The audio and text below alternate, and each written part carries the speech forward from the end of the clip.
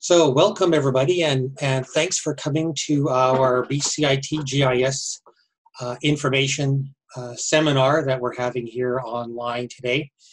As I mentioned earlier, my name is Karl Paparchuk. I'm the program head, as well as one of the instructors in the program.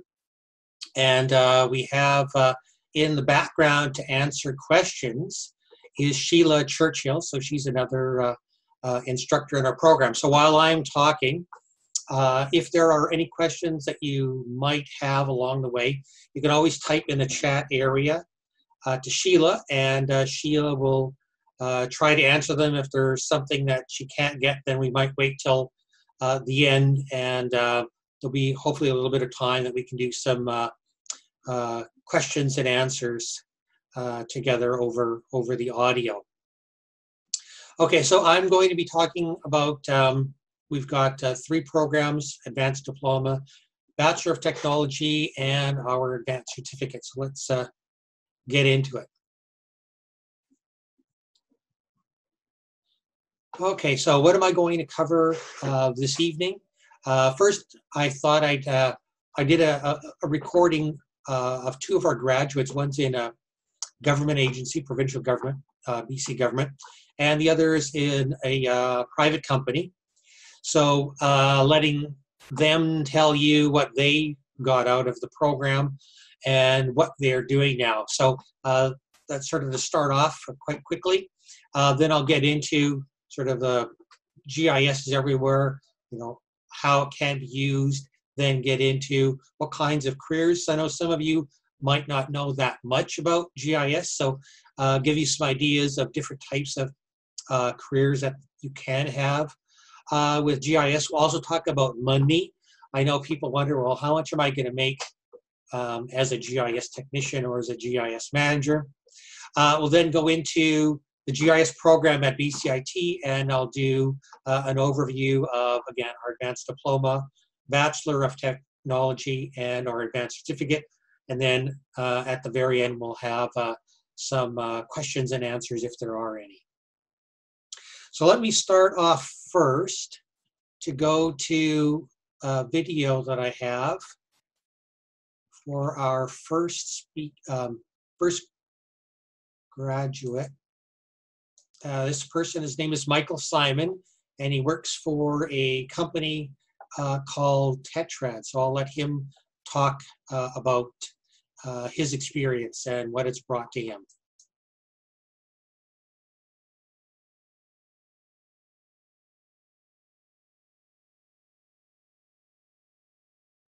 I graduated from the BCIT GIS program in 1995. I entered the program after graduating from my undergraduate in Geography from the University of Western Ontario. I really wanted to advance my skill sets in GIS and contemplated going for my master's, which would have been a great decision, but I think the shortcoming is I would have learned a lot of the theory, but not had a way to practically apply it. So I sought out BCIT as a GIS program, and it was exactly what I expected. I got hands-on knowledge and theory together with the opportunity to work for an industry partner through a co-op program. I was hired almost directly out of the program, and I think that coming to BCIT for GIS was really a critical point, a success point in my life. It really opened the door to where I am today, and we have hired 5 students from the BCIT program through the practicum internship opportunity over the last 4 years.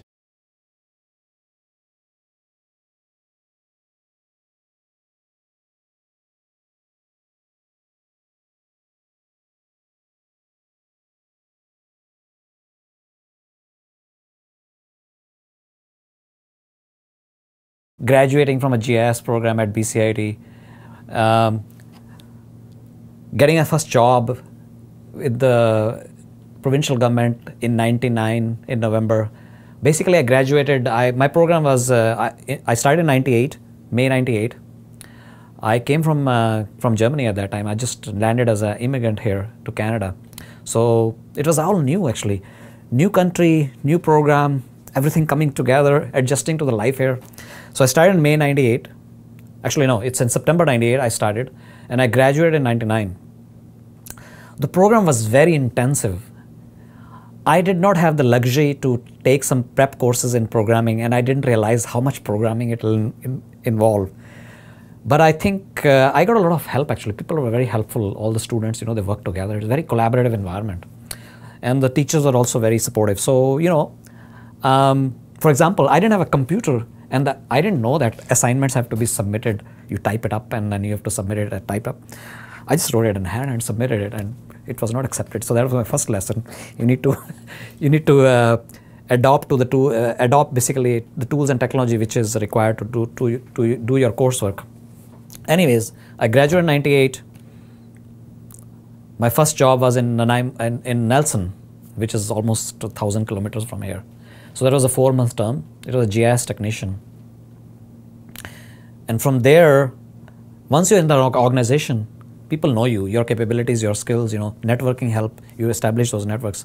As I said to you earlier, there are 8 different offices. So they were looking for somebody in Surrey at that time. Sea2 Sky land use plan, which this map is from, it is from November 27, 2001 actually, and I'll speak to that in a bit. So when I was in Nelson, they were looking for somebody in Surrey office, and and I am from Surrey. I wanted to come back, so I landed a job here. That was a 1-year term position, and it evolved into a permanent position. It was a GIS analyst position. I was an analyst for about 3-4 years, and then I became a GIS coordinator. I was in coordinator position for about 4 years, and then I became GIS managers, and I've been in manager since then, basically 8 years now, 9 years. So it is an evolution from a technician to a manager over the course of last 17 years. And I think the program at BCIT really gave me a solid foundation, not only in the technical aspects, but also things like project management, communication, presentation, how to present, and also networking opportunities. For example, I learned through the GIS program that you need to become student member, for example, for some GIS organizations like Urban and Regional Information Systems Association. It has URISA, which we call. URISA has a local chapter, and I joined. And I still remember there was only 4 people at that point on the executive, and I was one of the youngest one, a student member. And I remained part of that organization for the last 15 years. And it was immensely helpful. I get to know all the GIS managers across the lower mainland. So that's my brief, in nutshell, my history, in terms of how I took the program and where I am now. And I really enjoyed it. And when I look back, it may sound really challenging and hard, but I think it is worth it to go through that rigorous training.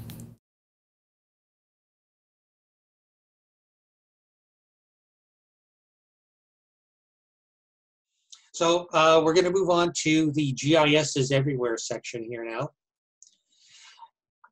Normally we have these sessions at BCIT, so I would have mentioned, some of you could have gone on to Google Maps and typed in where you are and how do I get to BCIT, and Google would come up and give you the fastest route. So one of these Google Maps, it is a type of GIS. It's a very simple one, but it just gives you an idea that sort of GIS is getting embedded everywhere.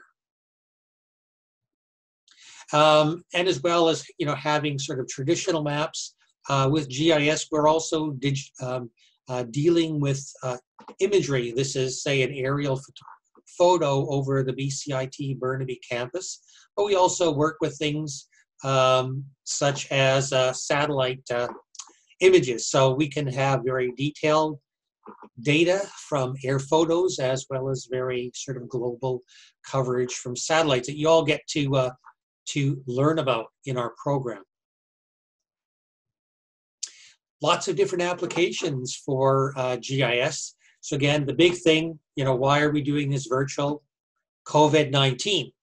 And you've probably seen a COVID-19 map that's by Johns Hopkins University or some other place from around the world. I've got a COVID-19 cases worldwide. That's from John Hopkins University. It was from about a week ago, so the numbers there might be a little bit different. So we do, do all kinds of things with GIS. The little graphic above was the H1N1. So, that shows that we were using GIS back then as well for epidemiology. Other applications, there's in the policing. So trying to figure out, where are hot spots for crime, or if somebody is doing crimes, to help create a geographic profile. So the police can try to predict areas where this person might do their next crime so that they're better able to catch him or her. The web is very big. So again, I mentioned Google. So I've got here on the bottom left-hand corner under web applications. We're now seeing maps in perspective views and in 3D views. Here's an area in Seattle, CenturyLink Field. So if you've ever gone to watch a soccer game, this is where you would have gone and done it. We also have the interactive web map that's on the right. Quebec Photo Radars. This is called a story map. It's becoming very popular. It's made by a company called ESRI.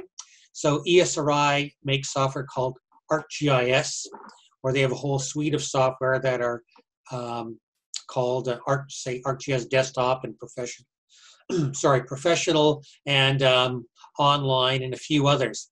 So this is one of ESRI's products that they make story maps.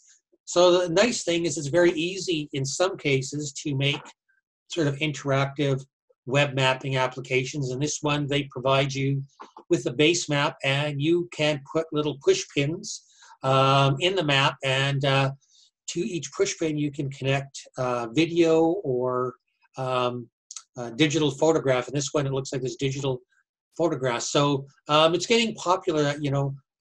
People with very little experience can start sort of generating these what we call mashups. But what we can provide to you is sort of more in-depth technical knowledge in this. But this is just sort of, to give you an idea of things that are happening right now.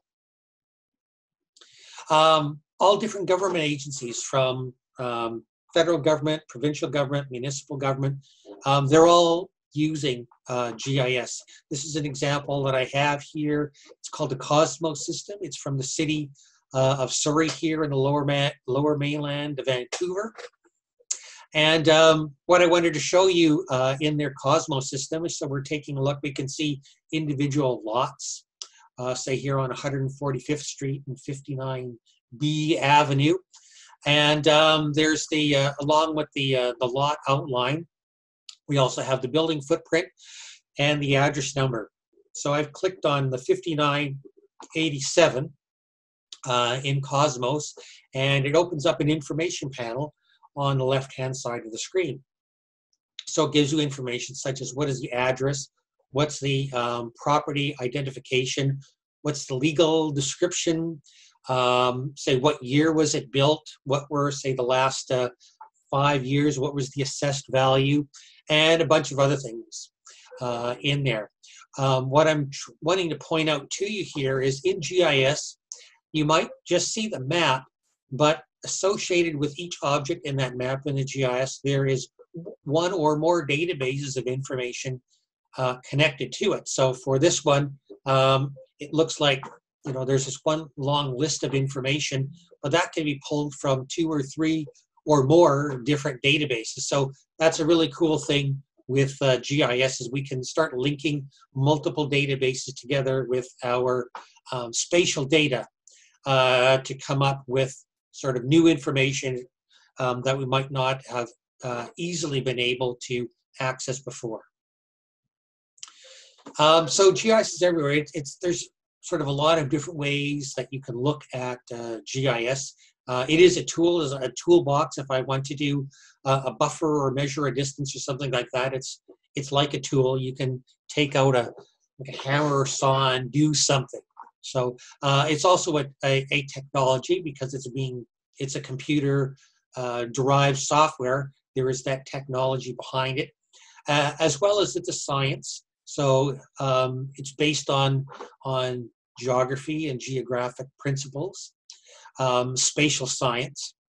And from that, you can say, well, it can help you make decisions. So it can be a decision support system. So say for the city of Surrey, in order for them to help figure out, where am I going to, or which streets need paving for next year. You can have the GIS help you to do that. And again, it's becoming mainstream everywhere. Say it's in, like I said, it's in Google Maps. You might have used it if you were to, have to drive over to BCIT today to see this presentation. A little bit about careers. So GIS is used both in the private sector, the public sector. I was mentioning all different levels of government make use of it, as well as businesses, small businesses, up to very large ones. So I've got a few logos here from different agencies that you might recognize. So again, the federal government, so Natural Resources Canada uses it. We have on the left-hand side here, the city of Burnaby, as well as we have Whistler here, some private enterprises. So a engineering company, Kerwood Lytle. Hatfield Consultants is an environmental engineering company. We have a mining company. Lafarge is a big company that does concrete. We've got retail things as well. Boston Pizza, Chipotle, McDonald's, and this is just a small sliver. So getting that GIS career, like you can sort of move between all of these different types of companies. You're not pigeonholed into one. GIS skills are transferable across, again, private, public sector, big companies, small companies. Okay, and again, just because there's probably some of you that don't know that much about GIS and like, should I be getting into it? The next couple of slides, I just talk about a few different applications. So if you are an engineer, for example, and you want to, or say, well, what can an engineer do with GIS? Because some people already might have an engineering degree, say from UBC. You say, well, should I get into GIS? Well, yeah, there's lots of things that GIS can help with. So things like planning and site selection. So if you're an engineer and you're tasked with, okay, well, where's the best place to put a bridge across a river? Or what is the a route that will, say if you have to put in a new road to go to a mine site, say if you're an engineer doing some work for a mining company. So the mining company needs a road built to it. So you as the engineer have to figure out, what's the route that, say is the shortest distance, it doesn't go down very steep slopes. It might also look at the environmental aspect. So is there habitat that you're not allowed to put roads on and things like that. So there's lots of different things that you can do with the GIS as the engineer. We have GIS data collection devices. So there's a sort of a smart pad, but it could also be on a phone. So there are GIS apps to help you collect data. You can then bring that data in as the engineer, feed it into all of your other layers of information in order to come up with, okay, well, this is our route, or this is the location, the best location to put a bridge across the river. And then what happens after the engineer builds something? So it's done. Somebody needs to take care of it, needs to manage those assets. And again, with GIS, that's one of the things that you can do. So you can say, well, we've built this road, we need to monitor it over time for potholes and other things cracking on the road, and figuring out, which parts of the road need fixing. So there's lots of things that you can do with GIS as an engineer in the sort of investigation, the building, and then the management. Okay, move to my next slide here. Okay, municipal. So municipal planners. They can do things you might have seen if you've gone to a community design or planning meeting. There'll be some big boards, and it shows you what, say, a new park is going to look like, or a new development that the city planners want. So you, as the planner, you would be using GIS. You can use GIS to build those models so that people ahead of time can have an idea of, you know, what this new facility or park is going to look like, and then you can provide feedback. I have smart growth here, so again, you can, as the planner, you can be working with the developer, sharing data. So the developer says, well, we'd like to build this. You, as the planner, you can say, well, we've got these environmental concerns or restrictions. So again, it makes working together with other people easier. I've got another example, emergency preparedness. So where are the best places to put shelters in case there is something like flooding? If there was a flood in Vancouver, there was a 100-year rain that never, you know, happens only, well, once every 100 years. Say, okay, well, what areas are going to get flooded? Well, we don't want emergency shelters to be flooded. So we can model those scenarios. Where's the water going to flood? And they say, okay, well, let's put our facilities or emergency preparedness shelters in these locations because they're higher than where we think that flood is going to be. A few other things, sight lines. If you're going to be putting up, say, developers are going to be putting up skyscrapers, they want to make sure the planners, that the people with houses nearby, say, aren't going to be living in perpetual shade. So again, lots of things that you can do. And I think this is my last example.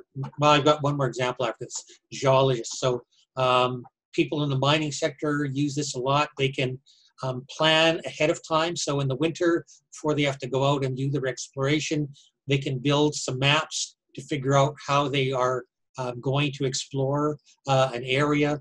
They can download data from, say, the provincial or federal government that might have some existing geological information or assay data that maybe the government has done for sampling streams, so that people can find out what kinds of elements like gold or silver that might have been detected in those stream sediments.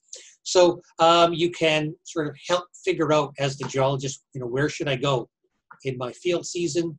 Then once you're out there and you're doing your sampling, you can record that on, say, your handheld device, bring all that information back at the end of the season, and sort of continue doing your analysis. So it can really help out in all stages for geological exploration and mine development. And I think this is my last one here. So retail, again, I'm trying to show you lots of different applications. So for retails, you know, all different kinds of companies, like you could say Starbucks, or I showed you the McDonald's, Chipotle, they are going to figure out, you know, what site, you know, where am I going to put in my new Chipotle or my new McDonald's. So one of the things you might do is look at, you know, where's my competitor sites? You might also look at things such as how far are people willing to walk or to drive to go to my store. So with GIS, you can do things like calculate walk times or drive times from certain locations. As well as you can do things that's called customer profiling. So we can do things like get census data from, say, the Canadian government, and we can plot that information on a map, and we can say, okay, well, if I was, say, a coffee shop like Starbucks, I say, okay, well, tell me, let's see what kind of people go to this particular Starbucks in Burnaby. Using the census data, I can find out, well, maybe it's 20 to 24-year-old single males and females that go to that one mainly. Say, okay, well, maybe I want to find other places within Burnaby or maybe across Vancouver or across BC that have that same demographic profile, and then put a Starbucks in those locations. So lots of cool things, again, that you can do with GIS, different kinds of applications. Okay, so let's get into some of the GIS careers that there are. And I'm just going to break it into three main categories: users, builders, and managers. So I'll talk about users first. So the users, they're basically the end users of GIS. They don't really have to understand how GIS works. They don't need to know the difference between raster or vector data. They don't need to know what a buffer or drive time analysis is. Usually what happens is they could be, say, it's like I have here, example, a municipal counter clerk. They could be a person working at a front desk, and somebody says, comes up and says, well, I need a map that shows me what my legal boundary is for my house. So that person could have a customized screen that somebody like me or Sheila would put together in the GIS. So make a custom screen. So all that user, say the counter clerk, has to do is enter in that person's address, maybe click a few buttons that configure what the map is going to look like, and there's the result. So they don't have to have lots of knowledge. So users are who you could be building applications for. Now, builders are what we are at BCIT creating through our program. So we're giving you all those technical skills, lots of hands-on work, so that you know how to build, say, a mobile app, or you know how to work with satellite imagery, you know how to build a spatial database that we can then link up to a web map. Lots of important things that need to be done in order to make it look easy for, say, the users and for the managers. So let's look at the managers. Well, managers are usually going to be builders, or they had started off, say, as a GIS technician, one, and over whatever 6 years or so, depending on where they work, they've gained experience, and then they become a manager. So they could just be working, manage a small team, so sort of a small project manager, or they could manage an entire, say, branch. So the managers aren't necessarily doing lots of hands-on work, but they can guide work. So they have the knowledge and expertise. So if builders run into problems, they could help them out, give them some guidance, help manage projects, because the builders wouldn't have that kind of knowledge yet. So you're going to start off hopefully as builders after you go through our program, and then over time you will be working your way up as a manager. So what kind of skills are you going to learn? I was mentioning some of these things. First off is you're going to be learning to use GIS software. So probably the most popular software in North America, if not the world, is the ArcGIS software. It's made by ESRI, which is located in California, and again, it's everywhere. All different levels of government are using it, as well as private companies as well. So it's good to have that experience. We're also going to teach you about how to build databases, how to load in things like satellite images, or you have your digital map, your vector maps, how to get that in, how to load those data sets in, how to make sure that they're clean and good and ready to go to use in the GIS. Once that data is in, you say, okay, well, what kinds of things, what kind of analysis can I do?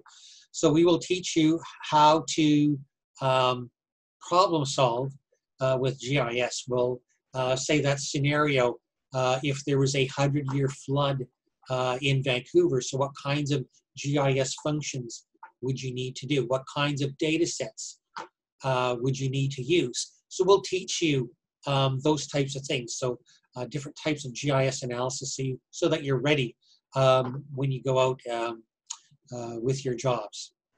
We'll also teach you a little bit of cartography. So just knowing how to make maps or do analysis with GIS is important. But if you can't get the information across, if you don't know how to make a map that people can easily understand, then that GIS analysis might not be appreciated, or you might give the wrong information to people. So we do provide you with some cartographic background, a little bit of surveying as well. Survey people work closely with GIS people. They're primary data collectors, so you might need to build a data collection app, say for a surveyor or somebody else that's going to go out in the field and collect data. So you need to know a little bit about surveying. And the last thing I have here is on remote sensing. So remote sensing is basically collecting data without touching it. So things like digital photography, digital cameras, satellite images would also be viewed as remote sensing. And now you might have heard of things such as LiDAR or drones, UAVs. Those are all different tools and technologies that we use for collecting data, usually image type data, remotely. Okay, what kinds of jobs? So again, trying to give you very concrete examples of jobs here. So I updated these slides just last month. So I went to a few different websites and I just typed in either the word GIS or GIS technician to see what came out. So on the left, the web page there it's civicinfo.bc.ca. So that's a website for typically government jobs in BC, although they do cover jobs from other provinces as well. So when I did a search for GIS jobs in April, two popped up. One was a GIS coordinator at the Regional District of East Kootenay, and the other was an application and GIS services supervisor for the city of West Kelowna. So again, GIS it's not just in big cities, so you're not just going to find it in, say, in Vancouver or Toronto. It could also be, in smaller cities and towns, such as the city of West Kelowna in the interior here in BC. Okay, so I then went to another website called wowjobs.ca. And you can see I typed in the keyword GIS technician, and I said, just look in British Columbia, and it found 18 jobs. I don't have all 18 here showing in my screen capture, but I've got 1, 2, 3, 4, 5 showing. So the first one is a GIS technician job at the city of Chilliwack. There's a drafting group manager, Clone Cribbin Berger. They're a big engineering company. Forestry technician. Looks like it's a First Nations company or agency. Another one, GIS technicians with Eco4 Consulting. And the last one says engineering assistant with the city of Prince George. Now, one of the things you say, well, you typed in GIS technician as a keyword, but forestry technician, engineering assistant doesn't say GIS technician. Well, that's true, but lots of these jobs make use of GIS, and it'll be in the description. Okay, so forestry technician, if I were to click on that one, it would probably say something about having to make maps using ArcGIS. The same thing with that engineering assistant. It would probably talk about the need for knowledge in CAD and GIS. So there's lots of jobs out there in GIS, but you have to sometimes take a look at things that don't necessarily say GIS in the title, but in the descriptions, it shows up. Okay, so there, again, this one, Wow Jobs, there was 18 that were listed on that day that I looked in April, and that was just for BC. Okay, so the technical skills for a GIS career. So again, I sort of talked a little bit about this. So you are going to have skills in GIS, how to use it, how to do analysis, how to build databases, how to make good-looking maps with cartography. You're also going to be doing programming.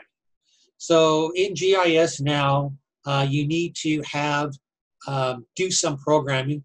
We teach a lot of Python programming, but you're also going to get a little bit of C, Java, JavaScript, PHP, some programming languages for the web. So programming is super important. Again, you don't need to be necessarily the world's greatest programmer, but just long as you can put together, say, a little script that you might need that, say, the ESRI software, ArcGIS software can't do something, and you might need to add just a few little lines of code just to do exactly what you want it to do. So you don't have to be a super programmer, but we'll give you those skills so that you can add or enhance or create apps if you really do like doing that stuff. There's also CAD and remote sensing. So I mentioned in the previous slide, for the engineering company, they might be looking for CAD and GIS. So you will be learning how to use AutoCAD as one of the courses that we'll teach you. And then again, web applications, we'll show you how to build websites. We'll teach you about sort of all the background, how to set up web servers, things like that. So there's a lot of technical stuff that's in GIS that goes on in the background that, say, end users don't see, but are sort of really important for you if you want to be the person with those GIS technical skills.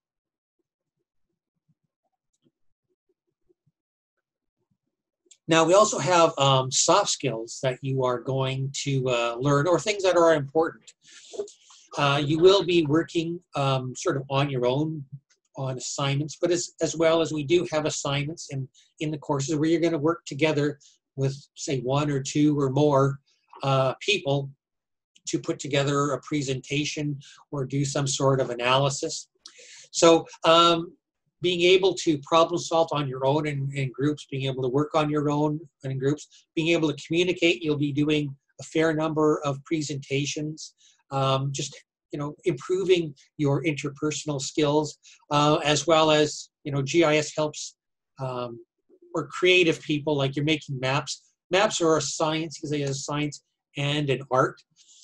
So you could put your own stamp on how a map looks just by the colors you use and fonts and things like that. As well as our program is in the full-time program, we have lots of courses. We have got lots of work for you to do. So you learn how to be a very organized person. And let's look at, how fast can I get a job, or how, on average, and what kind of salary could I be looking at with a GIS career? Well, we did a survey of our 2010 and 2011 BCIT graduates, and on the left-hand side here, we see the time to obtain a GIS job. So you see the blue says before graduating 28%. Well, how is that possible? Well, what happens in our program is that in our winter and spring terms, all of our students have a sponsor that they're going to do some work for. It's either called a practicum, where they actually go to the sponsor's office and work as if they were an employee, or a project where you do the work for that sponsor, but you do it, say, at BCIT on campus. So these sponsors will get to know you ahead of time, so they'll have some familiarity with you. And like I said, 28% of the graduates were hired before they finished graduating, and probably most of those were because that was the sponsor. The sponsor liked them. Okay, the next group there in red said less than 3 months, about 28%. So again, depending on how ambitious you are, as soon as you get out after going through the program, again, 28% had a job within 3 months. Between 4 and 6 months, another 28%. And then within a year, we had that remaining 8. And there was 8% that took longer. So why was there be 8% there? Well, what happens is some of the students that come to do our program, they want to go and do another degree after. So we do have students that go and they go to do a master's degree after they come and get, say, our Bachelor of Technology. On the right-hand side, we have the starting salary. So again, the biggest slice of the pie is that green slice on the left. So 40% when they start off, so just, you know, coming straight out, zero experience, between $50,000 and $59,000. The next biggest slice, the red one to the right, 32% between $40,000 and $49,000, and then 20% less than $40,000. So again, the majority, so almost 75% were between $40,000 to $59,000, and that was 9-10 years ago. Well, what's happening now? Well, what I did is I went to payscale.com and I looked for GIS technicians, analysts, and managers in Canada, and what is the pay scale range for people within Canada, so that I'm not looking or comparing people in Europe or US or South America. I'm just looking at the Canadian money. So the first one we have here is GIS technician, so up to 1 year of experience.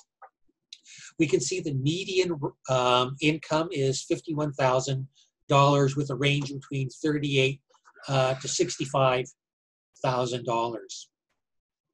Now again, depending on where you live, so if you're maybe in a smaller town, a rural area, you might not be close to that. They might not be giving you close to that $65,000 range to start off. But say if you're in Vancouver, where the cost of living is higher, you'd expect your wage, your income is going to be sort of above that median range.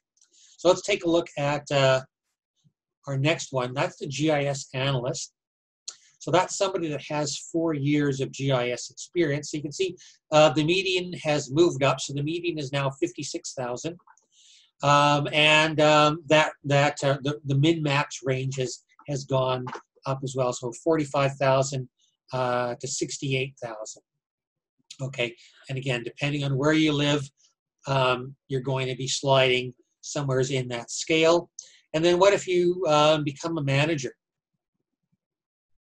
So a manager, they classify from pay scale as somebody with at least 6 years of experience. And you can see the median has jumped up quite a bit. It's at 78,000 with the range between $58,000 and $100,000. Okay, so you can see that the money does increase as we do get sort of higher up on sort of the GIS knowledge scale and experience scale. Okay, now let's take a look at what does BCIT have to offer. Okay, well, we've been around, the program has been around since 1987. It started and it's slowly evolved and built up. We have hundreds of successful graduates. The great thing about that is the people that have graduated, they are now, managers of departments or senior GIS technicians. And a lot of them will look for BCIT GIS graduates, and they actually send job ads over to our department and say, can you please send that to sort of the recent graduates and the alumni, because we know that, what we've learned and how helpful and useful it is. So that that's the kind of people that we want to hire. So our program just keeps getting stronger and stronger because our students keep getting hired by our past graduates. So we have a very good reputation, both within Canada and around the world. People know about us. We have lots of international students that want to come into our program as well. Our courses, so we do have our full-time program. So in a full-time program, we have our Advanced Diploma and our Bachelor of Technology. And that's done face-to-face at the BCIT Burnaby campus. We also have our part-time studies courses. Most of those are online. We do have a few face-to-face courses each semester. And for part-time studies, we again have the same courses for the Advanced Diploma and the Bachelor of Technology. So say if you can't come to do the full-time program, but you are able to do it through part-time studies, you can get your Advanced Diploma or your Bachelor of Technology online. The other one that we have here that I haven't mentioned is what's called the Advanced Certificate. That one is only offered through part-time studies, so it's only online. So we'll get into these three programs here in a second. And I talked about these here already. So the part-time, most of it is online. Again, there's few that could be campus-based. Usually it's sort of a compressed 1-week course. You come in Monday to Friday and you finish one of our courses, such as the Introduction to ArcGIS. Okay. Some of you might not yet know, well, do I really want to go 100% as GIS? So you can take our 7,000 level courses for general interest and say, okay, well, maybe I want to take the ArcGIS level 1 course, or maybe sort of the introduction to database or programming, see if that's something that I like. So it could go, just as a general interest. And then if you really like it, then you can go into sort of becoming a full-time student. It can also be used for professional development. So I mentioned engineers before. So engineers, as part of their ongoing keeping their accreditation as being a PEng, they need to take courses. So they can take our GIS courses and use that as part of their ongoing professional development. Let's take a look here at the Advanced Certificate. So the Advanced Certificate is for somebody such as that engineer that I just mentioned. So you might be happy as an engineer or say as a forester, but you would like to have a little bit of GIS experience because maybe there is a GIS department and you're always needing to interact with them. And you'd like to be able to talk to them better and understand what they're doing, and having a few GIS courses under your belt, which you get with the Advanced Certificate, can help you out there. So it is 7 courses. It's all online. If you're sort of really dedicated, you can get those 7 courses done in a year and a half. So again, it's something like you're doing it on your evenings and weekends because you do have a full-time job, say as an engineer or a forester, or you can take up to 5 years. The other nice thing about the Advanced Certificate is that once you take those, you say, well, I just wanted to get my feet wet to see if GIS was something that was really interesting to me. And now I really do like it, and I want to go into the Advanced Diploma, or I want to get my bachelor's degree. We call ladder, so you can use some of the courses from the Advanced Certificate to bring you into the bachelor's degree or the Advanced Diploma. So the Advanced Diploma is when you want to have a full-time career as a GIS person. Now, most of the people that come into our program already have, say, a degree, say, from UBC or SFU. They could have been in geography. They could have been in sociology. They could have been in business. And they come because they want that hands-on experience. We also have what we call our Bachelor of Technology. So these are for people that don't have, say, a BSc or a BA. They might just have an associate degree, or they had taken a bunch of courses at university, but they just haven't finished off that degree. So you can get your bachelor's degree, Bachelor of Technology, with BCIT in the GIS program. And other people that we found that would like a Bachelor of Technology are international students that they might have a bachelor's degree from their home country, but Canadian and U.S. Bachelor's degree credentials typically have sort of a higher view as being better. Whether they are or not is another question. But lots of people view North American degrees as being sort of a higher level of degree. So we do have a lot of international students getting their Bachelor of Technology with us.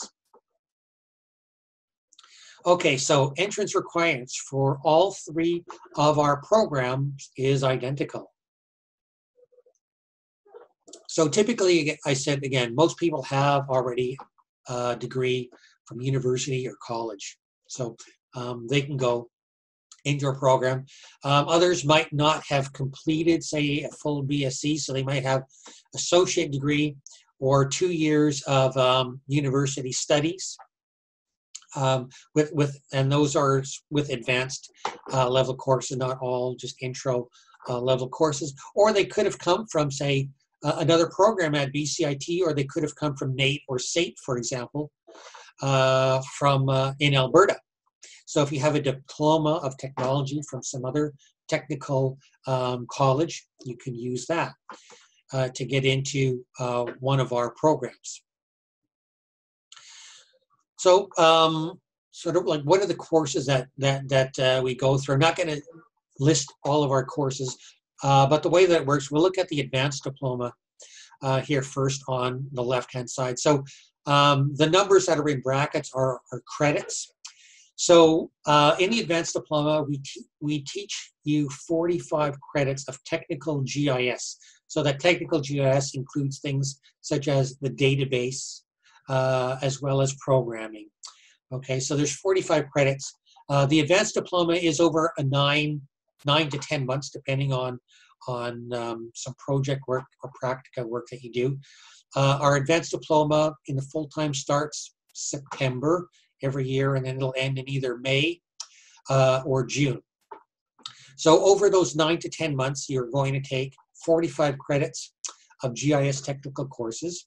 You're also going to take, at the same time, 5 credits of management courses as it relates to GIS.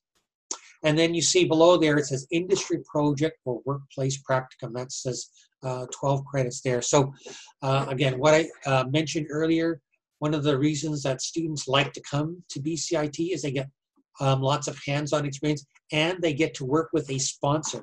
So they could work, say, as a practicum student with the city of Burnaby Engineering Department, or they could work for a private company, say an engineering company, such as McElhaney or Kerwood Lytle, okay, or an environmental company. So they're going to do either a project, where you do the project is you do the work for the sponsor on campus, so at BCIT. The practicum is you go and you work in that sponsor's office as if you were like an employee. So after that 9 or 10 month work that you do with us, you would get your Advanced Diploma. Now let's look at the Bachelor of Technology. So you'll see that the technical courses are the same, 45 credits. You'll see the management courses are a little bit more. There's 9 credits versus 5. As well as if you look below the management courses, there's something called liberal arts courses of 12 credits. So after you finish those technical courses and you do your industry project, so the difference between a Bachelor of Technology and Advanced Diploma, Advanced Diploma students can do a project or a practicum. If you're doing a Bachelor, you have to do a project, but it's still with a sponsor.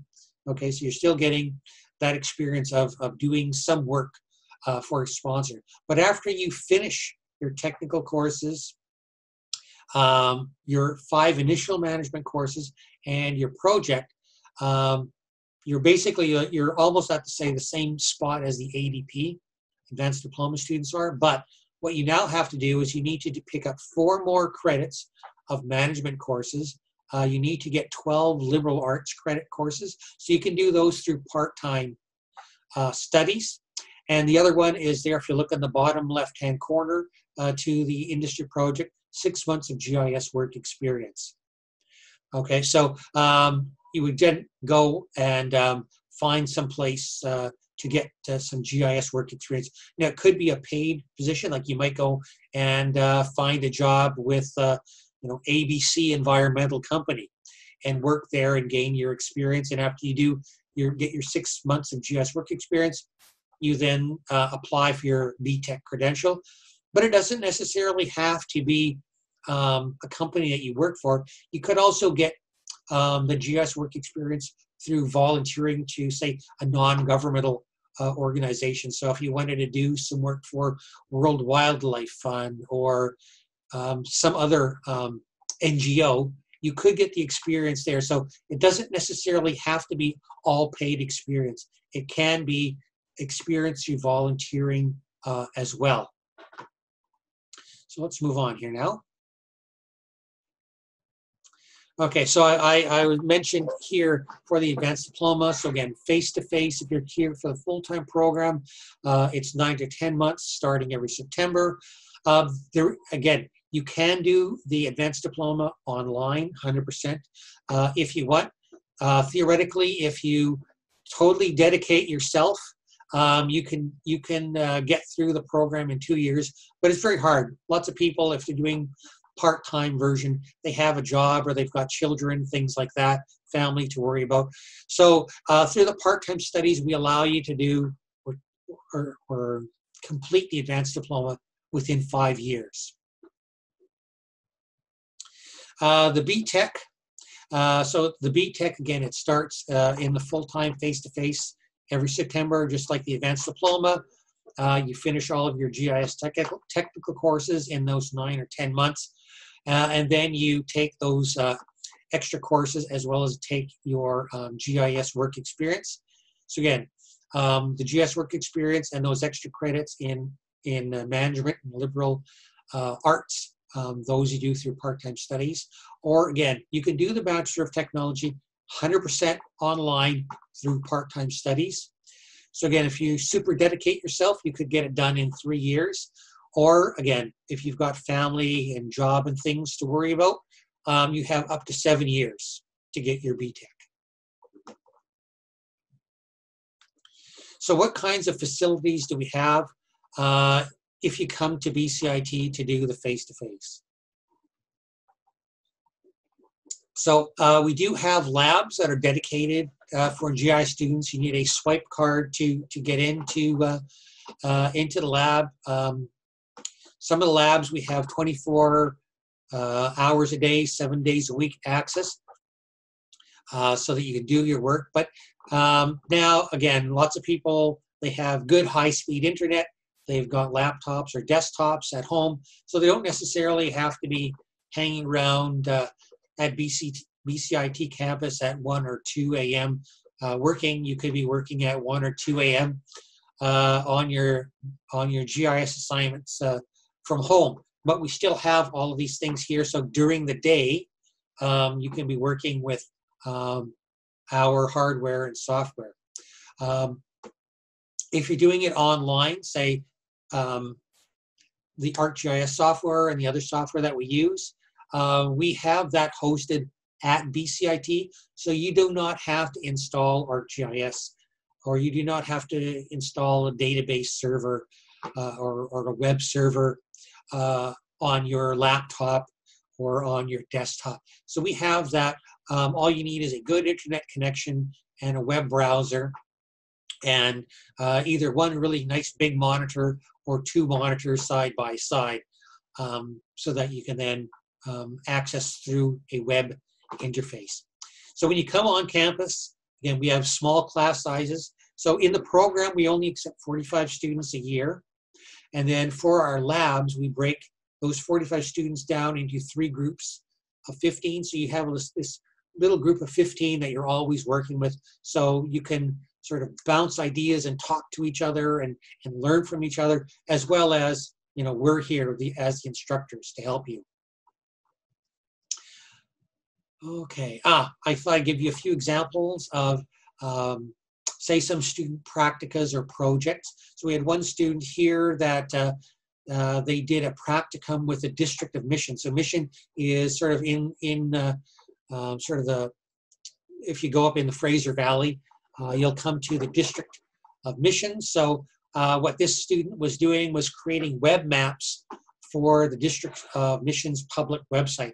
So the student shows some examples of the different types of maps that they created. They talked about what the technology that they used. So one of the things that we do get the students to do is build a poster. That's one of their assignments as part of doing their practicum. Okay, so let's look at another one I've got here. So this is completely different. So this student did a practicum with the BC Centre for Disease Control. So again, you could think of COVID-19. There could be a project or a practicum that you could be doing with the BC CDC on COVID-19 in BC or whatever province or country that you're working with. So here for this example, this student was looking at or helping the BC CDC look at immunization coverage for 2-year-old children across BC. Finding the locations of where all these 2-year-old children are, what health district do they fall in, and say per 1,000 children or per 10,000, how many of those children have immunization. So there's all kinds of cool things that we do in our projects and practica. So we also have other practica. Lots of students go and say work for a municipality. So there's usually, say, the city of Burnaby or the city of Surrey will hire. The example of the business example that I had for you with Tetrad. Tetrad usually hires students for projects or practica. We have, say, CBRE, which is a big commercial real estate company. They bring on students every year for projects and or practica. There's all kinds of things. Yeah. So let's keep going here. What's my next thing here? So before you decide, like I said, you might be taking or listening to me and wondering, sort of what is GIS? What kind of things do you do? So before you decide that, do I want to do GIS? Take a more look, do some research, see what kinds of industries, people that are using it. Maybe talk to some people. Go online and check out the city that wherever you're living. Look for their engineering or their planning departments and see if there's a GIS person there, and have a chat with them. Okay, you can take a look at job opportunities. Go to that Wow Jobs website and type in GIS technician and say the city or province or city or province, because that's a Canadian website, to see what jobs that there are currently. So give you some ideas. From that, just looking around, talking with people. Is it something I'm interested in? I think it's really cool. We always get to play with maps. I can't, I'm not a person that likes to be looking at tables of numbers all the time. Maps and satellite images and things like that are always sort of visually stimulating and interesting. Also here at the very bottom, I have readiness or technical skills. You might not say, well, I've never done programming before. Well, there's lots of sort of free courses out there on the web, and I mentioned that we do a lot of Python programming. Why not try and take one of those free intro to Python courses and see, how did I do? Because that'll help you when you then do the Python programming with us. And last, all of our courses are taught in English, as well as like you need to do writing reports and your assignments that has to be in English. So, make sure if you're not strong in English, it could be a bit of an issue to you. So you might need to or want to be, brush up, take some English reading and writing skills. If you say you are an international student that's watching the presentation here today. Okay, and if you have any other questions, sort of admission-wise, you can email this program _advising at bcit.ca, and somebody from admissions advising will contact you. If you're sort of living in this time zone area, you can phone that 604-434-1610 number Monday to Friday. They do have a drop-in, although I don't think with the COVID-19, I don't know if you can actually come in on campus. So probably do the phone or the email if you have some admissions type questions. If you have sort of more technical kinds of questions, things that you might be learning, or you've got some ideas of who you might want to say have as your sponsor, if you wanted to do your BTech or your ADP with us, you could talk to me. I've got my contact phone number or email. I'm always checking my email 7 days a week. So I try to respond as soon as possible. You can check out, again, our website. If you haven't looked too much in depth in our website, it lists all of our courses, course descriptions and things there. If you wanted to sort of investigate the part-time studies route, you can talk to our part-time studies coordinator. Her name's Carmen Heaver. So again, there's her phone number and her email address. And then other questions that may or may not fall into what Carmen or I can answer. If you might have some general questions, you could email Dee Marita, our program assistant. The best is to email GIS at bcit.ca. Dee might have the answer. If she doesn't, she'll probably forward it to either Carmen or me to answer to you. And that's it for my presentation. So I think what I will do now is I will unmute people. So if you have a question, you can just ask it out loud, and I will try to answer as best I can. Hello, I have a question. Yes. Which level of English is required for Bachelor of GIS? Well, that's sort of one of the BCIT admissions questions. Now they have these ICES accreditation or evaluation that all international students go through, and there's a certain level of ICES accreditation that you need to pass in order to be able to take the GIS program or any program at BCIT. So I would talk to that advising through that advising email address that I had put up earlier. I don't personally have that that kind of information. I have a quick question. Yes. Could you tell us a little bit about the time commitment for the full-time program? I know sometimes when programs are full-time, yes. You know, that might mean 1 3-hour class a day, every day a week, and then some programs that are full-time are quite clearly 9 to 5, 5 days a week with extra study time. Could you talk a little bit more about that? Well, yeah, our program in the full-time fits into the latter category. Our courses typically start, or whether it's a lecture or lab, will start usually at 8:30 in the morning and go till, could be 3:30 or 4:30 for most days. Now I mentioned that we have our sets. We've got 45 students and we break them up into 3 sets of 15. So each set has a slightly different calendar or timetable. So you might start off at 8:30 one day and end at 2:30, and another set would start at 9:30 and go till 4:30. But in general, from Monday to Friday, it's usually between like 8:30 to 4:30 is when we do sort of our lectures and labs. and then you still have to spend time, working on assignments on your own time, reading. Like we have readings that there might be for a course, as well as your general studying, getting ready for quizzes and exams, things like that. So it's pretty.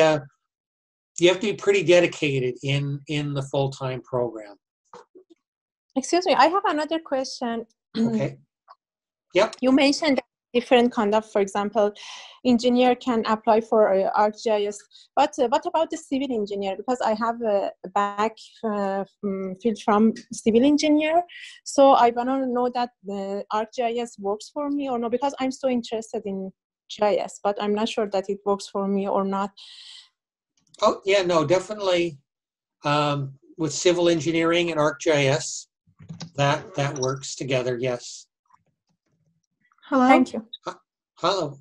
Yep. Oh, hi. I have a question. I have a couple of questions actually. I'm just wondering, do you know what the limitations of this GIS program is compared to like a master's in geography where they utilize GIS or like remote sensing? Well, in the university courses, say if you're doing bachelor or master's, you do get some use or using the ArcGIS or some other software, but it's not going to be to the same extent of hands-on experience that you're going to get with us. Each one of our courses every week, you're going to have an assignment with Sheila, with us, say with ArcGIS, and with me with the sort of fundamentals of GIS, and with another one of our instructors with building database. So you're going to get probably an order of magnitude more hands-on experience in using GIS to solve problems in our program than if you went to a university. Okay, thank you. I also have another question. I've noticed that a lot of people nowadays are saying that GIS is more of a tool rather than something you can study and anyone can learn it. Do you know if, do you see any sort of demand, like a decrease in demand in the GIS degrees or so on? No, I see GIS, like our program, we take 45 students a year. As soon as we open up our registration, so our registration for September next year, so not for this September, but for September next year. So our registration will open in October, and we will have our 45 students filled within 2 months maximum. Usually within the first month, all of it's filled. It's like that every year. That's how many people are looking for GIS in full-time. And in part-time studies, it's sort of it's a continual intake. One of the nice things with part-time studies is you don't have to start in September. You don't have to start in the fall semester. You could start taking courses in January, that's our winter start, or you could start taking courses in April, which is our spring semester. So that's a nice thing. If you go through and do part-time studies, you could start basically, at 3 different points in the year. While in the full-time, it's always September, and there's that 45 person limit. In part-time studies, you could register. We don't say we only allow 45 part-time students into the GIS program. Okay, thank you. Oh, Hello. at work. Okay, Alexa can talk. Hi. Hello. I'm currently working at Bombardier Aerospace. I'm a full-time worker there. Yep. And I'm just interested in the bachelor degree, but I just wanted to know, how does GIS and aerospace kind of go hand in hand? Because they do have jobs there and everything. I just wanted to see what was your view on it. An interesting topic. Sorry, it's like a kind of a. Well, we do have, like, I used to work at McDonald Detweiler, was one of the places, and they had the air traffic control software again, which has a geospatial component in there. So managing where all these where planes are flying, you don't want planes to crash into each other, and managing airspace and things like that, sort of related to the aerospace. You can think of smaller things like all these UAVs and drones. Those are all make use of GIS technology to help guide, say, their flight paths and things, as well as the data that is collected by them, or you need to collect data so that you can build a geospatial model so that these drones, know where to fly. Yes. So, well, hopefully that gives you some ideas. Like, I don't work for an airline, so I can't get to sort of in-depth. Also for airport authorities, we do have, say, at the YVR airport here, we do have one of our GIS graduates is working there, and they're doing things such as mapping out the interior of the airport. Where are all the defibrillators located in case somebody gets a heart attack or something like that? So, well, there's another example. Thank you very much. Yep. Again, if you have questions in the future, you can always email me, again, for either full-time or part-time stuff. You can, again, for part-time stuff, you can also email Carmen. And then if you might have maybe a little general question that you don't know whether Carmen or I would handle it, you can always email D. Remember, that was the GIS at bcit.ca. And again, if it's questions related to how to, getting into the program, admissions kind of stuff, you need to talk to the BCIT admissions department. Again, this has been recorded. I'm going to try and hopefully fix up a little bit of, or do some editing on this so that things run a little bit smoother, and we can get it posted online so you can watch it again. So thank you, everybody, for attending, and I hope that we get to see you either in the full-time or through part-time studies at the BCIT GIS.